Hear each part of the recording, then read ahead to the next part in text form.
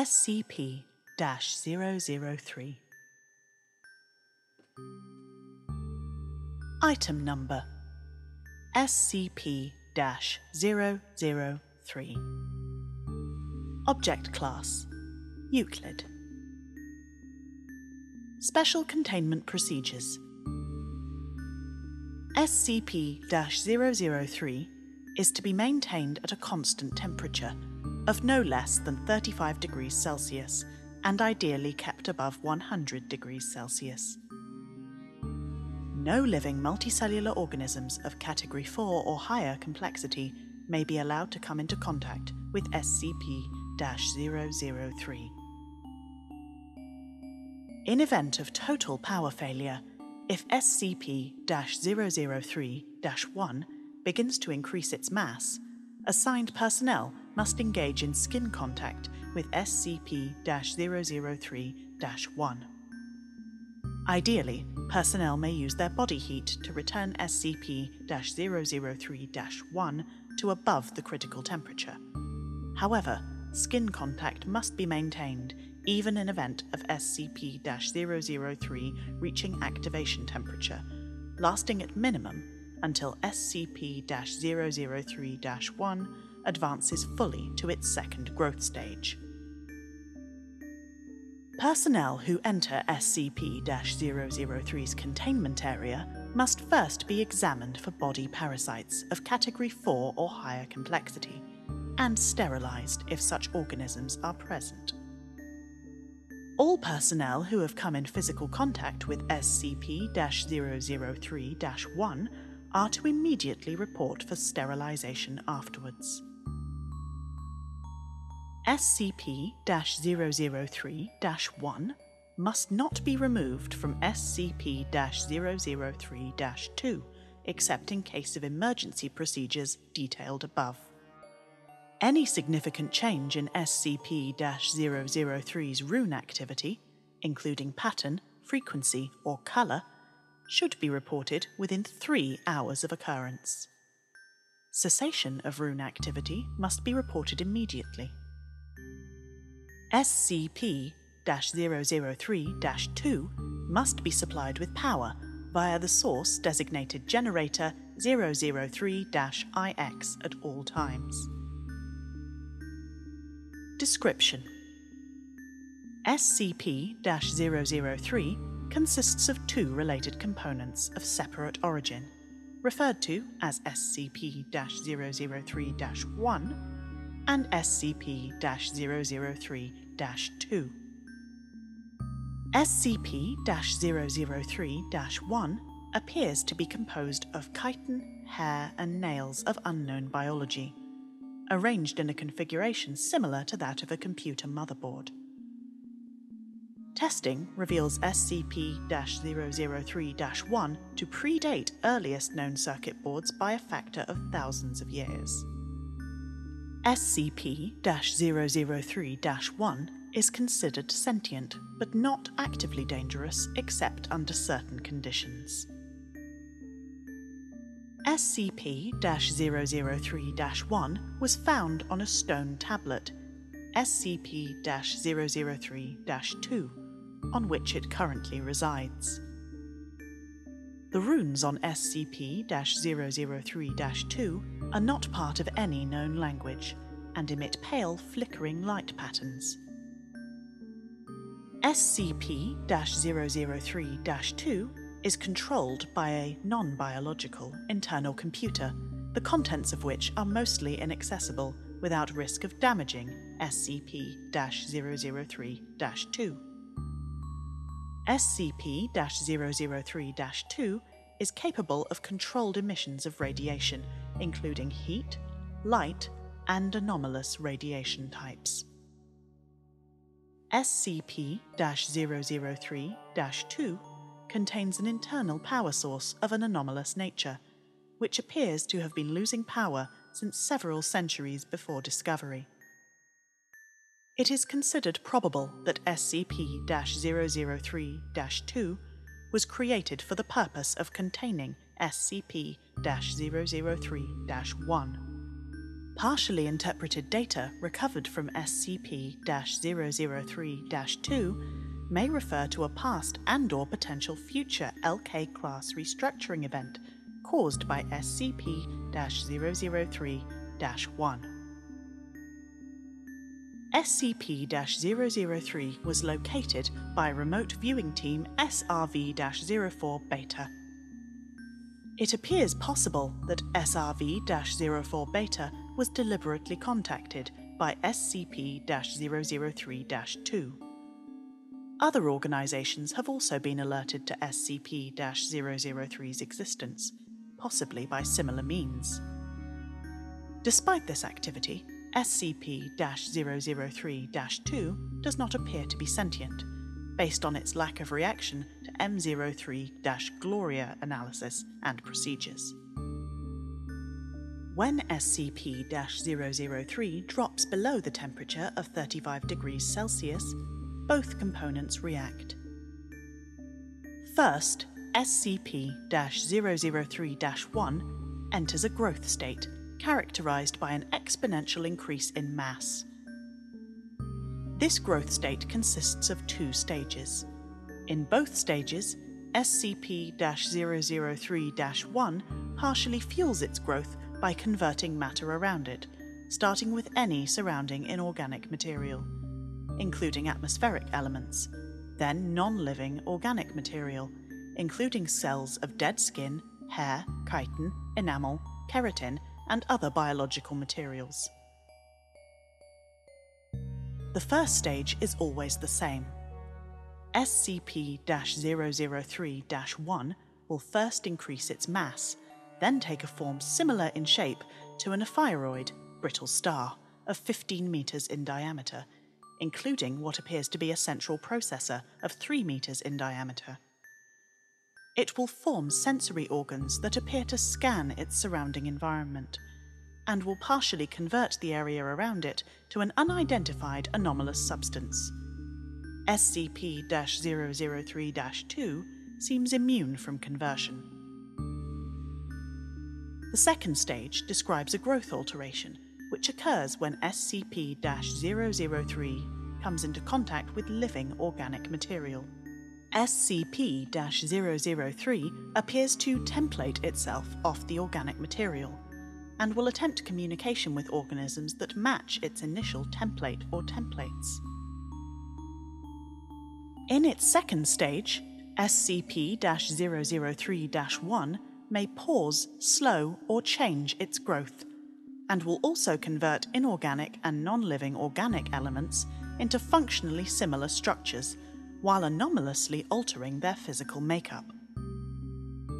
While growth is consistent in the first stage, in the second stage, SCP-003-1's growth rate is diminished by 20 to 90% so long as SCP-003-1 remains in contact with living organic material.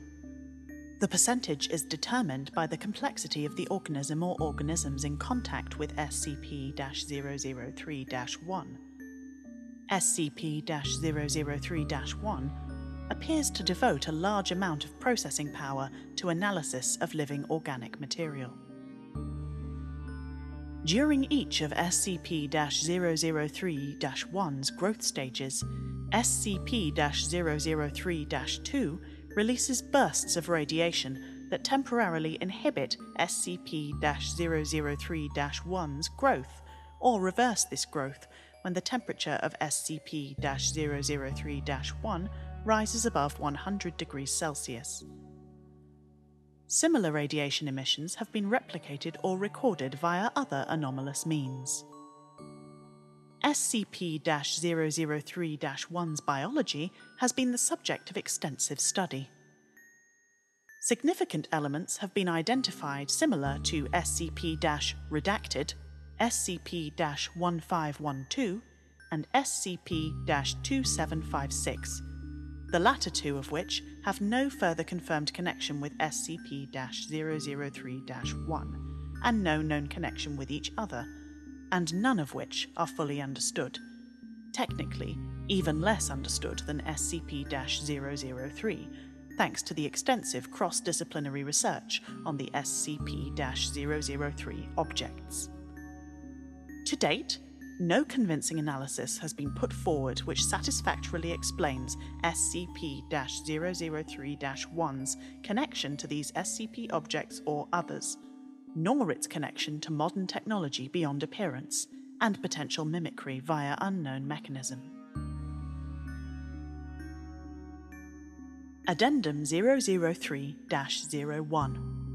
Acting on information gathered from linguistic analysis of SCP-003-2's runes and comparative data analysis, research team M03-Gloria has managed to establish a link between SCP-003 and data expunged for analysis of functions. SCP-003-1 must now be considered sentient and is to be kept a minimum of 1 kilometre from data expunged and the resulting byproduct at all times.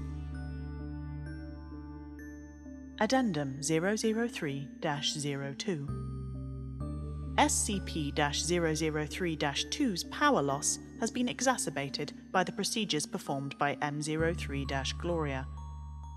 On orders of 05-10, M03-Gloria will continue procedures. Addendum 003-03. During M03-Gloria procedures, SCP-003-1 doubled its mass and began rapid structural growth. Temperature was immediately returned to 100 degrees C. Growth and mass increase of SCP-003-1 continued for 9 minutes and 6 seconds, at which time a sustained radiation spike was produced by SCP-003-2. In response, SCP-003-1 returned to its normal state in 3 minutes and 39 seconds. New growth dissolved into a dusty residue which was collected for analysis. Both SCP-003-1 and SCP-003-2 ceased all detectable activity. SCP-003-2 did not resume activity until connected to external power source. SCP-003-2's runes glowed uniformly grey and did not resume normal activity for 3 hours. SCP-003-2 no longer appears to be able to maintain containment area at a temperature above 35 degrees Celsius without external power supplied by generators 003-III through IX. Addendum 003-04. The procedure detailed in Addendum 003-03 was repeated, and SCP-003-1 again entered a growth state. After 10 minutes and 13 seconds, SCP-003-2 once again produced a sustained radiation spike. SCP-003-1's growth stopped for 36 seconds, then resumed at its previous pace. On quadrupling its mass, SCP-003-1 formed a coherent outer shell and body. After appearing to scan its environment and partially converting its environment, SCP-003-1 then breached containment, entering the observation gallery where 9 members of M03-Gloria were present. On physical contact with team members, SCP-003-1 encompassed them in rapidly grown appendages and stopped growth for 15 minutes. SCP-003-1 then resumed growth and rearranged the component parts of the center of its form to the shape of a 3-meter-tall female humanoid, with peripheral tentacles shifting to extrude primarily from SCP-003-1's newly formed hair and spine. SCP-003-1 then produced rudimentary vocalizations in an apparent initial attempt to communicate with researchers. Data expunged.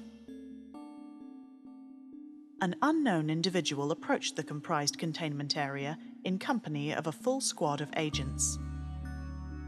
The individual claimed to be acting on orders of 05-10 and attempted communication with SCP-003-1. Data expunged. Following this incident, Agent Jackson of M03-Gloria successfully restored power to SCP-003-2 and activated backup generators to return the temperature to 100 degrees Celsius. SCP-003-1 returned to its normal state in 21 minutes and 7 seconds and was successfully recontained without incident. All 9 members of M03-Gloria affected by SCP-003-1 were afterwards found to be physically unharmed, with no residual effects besides psychological trauma. The converted materials of SCP-003's former containment area did not dissolve and are now under analysis. Addendum 003-05. In light of the previous incident, 05-10 was removed from the O5 Council by joint decision of O5 Redacted, O5 Redacted, and O5 Redacted. M03-Gloria procedures have been indefinitely suspended.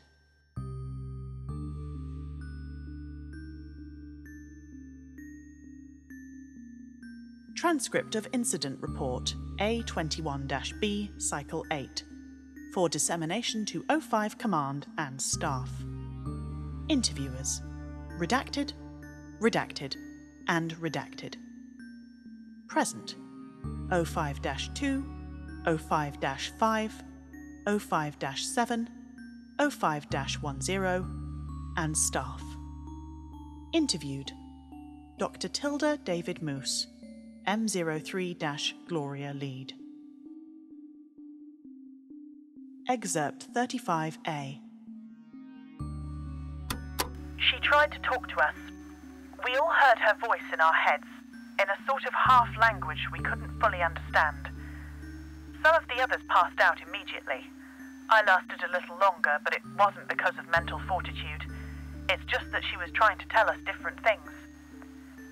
She showed Jones a replay of all the memories of everything Jones ever felt anything about, all over the course of a few minutes. She ripped 3 of the researchers apart and put them back together unharmed. She doesn't understand human emotion or pain, or very much about how we experience the world. Yes, I would say the containment procedures are necessary. Listen, she wants to remake the world into a paradise. A paradise filtered through her own alien understanding of paradise, but still a paradise designed for us, for humanity.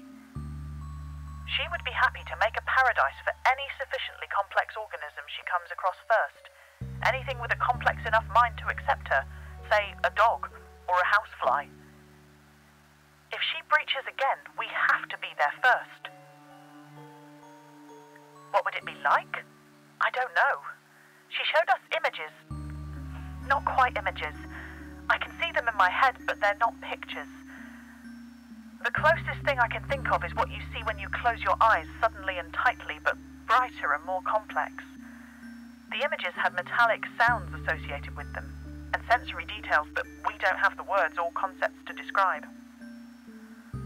The whole effect felt like words of some kind. I believe she wanted to see what we could understand, so she could understand us. She didn't have time to finish analysing us.